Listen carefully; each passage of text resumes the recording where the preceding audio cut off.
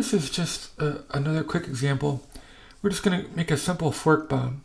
And the purpose of a fork bomb is just to consume memory until you crash the system or run out of memory. But this is a quick and dirty way to create an infinite for loop. Okay, so this will loop infinitely, and we have two globals here, and we have created two-dimensional arrays. So they're going to persist in memory, even when the functions that assign values to them fall out of scope and end. And we're going to pass them in as an argument. We've coded consume memory to take bomb. We have global bomb1, bomb2. And in our infinite loop, we're just going to keep calling consume memory again and again and again. And that's going to keep building and increasing the size of these objects until eventually we would run out of memory and have error issues there.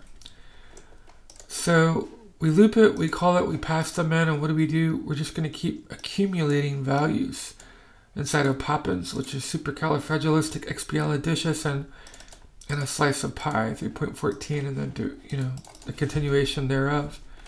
And so if we were to run it,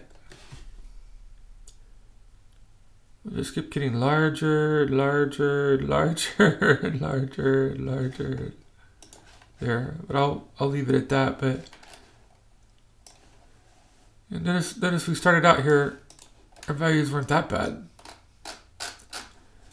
And then as we go through, and if we kept that running, yeah, we'd definitely run out of memory there, because we keep accumulating these values in these variables here. But that's just sort of maybe an illustration of what's going on with scope.